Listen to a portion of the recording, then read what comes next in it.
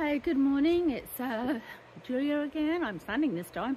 It is Sunday, and I wanted to answer perhaps a couple of questions that I got yesterday and one that I got today.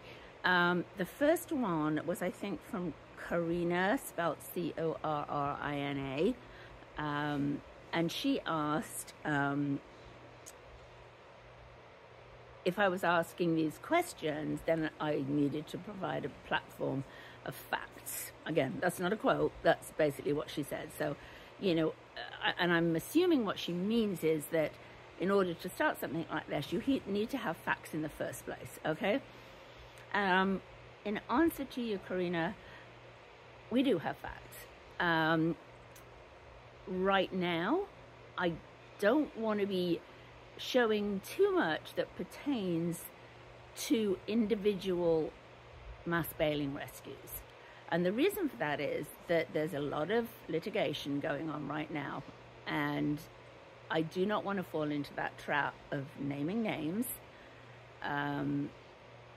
So I have, for the moment anyway, I have decided just to keep it as generalized, so across the board. So yes, there are facts, and they will be more gathered, but I'm not starting this without any baseline of evidence. So that was one question. I think the other one was, heck, what was it?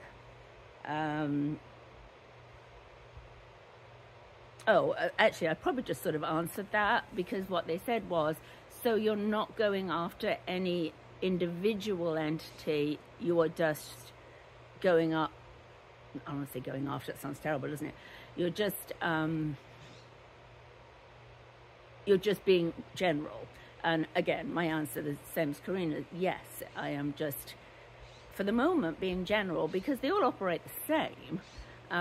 There's no reason for me at this point to actually go and say this rescue, that rescue, another rescue is doing this, and this, because they're all doing the same. But what we need to do is collate from each one, and then get that evidence on individual incidents, individual things that have been said. And it can be got, we just need to find it, and it's there. So that's why, again, the general stuff is I'm sticking to right now. There's not much difference between all of them, to be honest, so I don't feel I need to mention names at this stage. And the last question I think was, is there a paper trail, and how do we know what happened to these horses? That's a good one, right? They say there's a paper trail. I have not seen one, but then I haven't actually asked. I do know other people have, and I do know that they have, some have said that they have so many horses, so much coming in and out, going, that they cannot do this sort of thing on an Excel spreadsheet or whatever, and need an app to do it. And then there was another one, I think, that said that they microchip the horses, and and then that track via their cell phones, they can track every horse. So basically, the microchip reader is attached to a cell phone, which they're actually quite big. They're clunky little things, or clunky big things. And they can track what has happened with each horse based on that microchip. All right, now, I am not a tech person, but what I do know is this, that the technology between a cell phone and a microchip, which is basically just a glorified barcode, are not the same. So they're not compatible.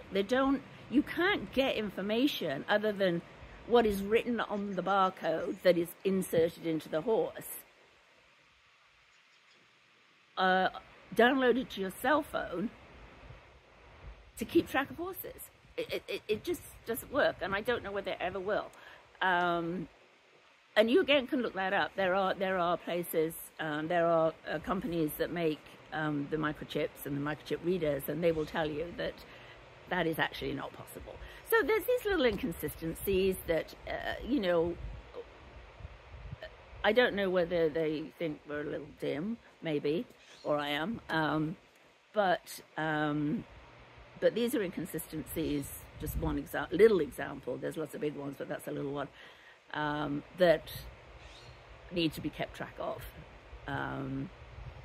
and that's what I'm hopefully here to do with you guys' help, because as I said before, I can't do it alone. So if you're still interested, get in touch. Not many people have, to be fair, but there are people, rescues, you know, good rescues, what I would call good rescues, actually, posting about this sort of thing, but which is great in of itself, but I don't want it to turn into a promotional that people are promoting themselves. Okay, this is not about me. I'm not asking any money for our rescue. That's not what it's about. It's about fraud, pure and simple.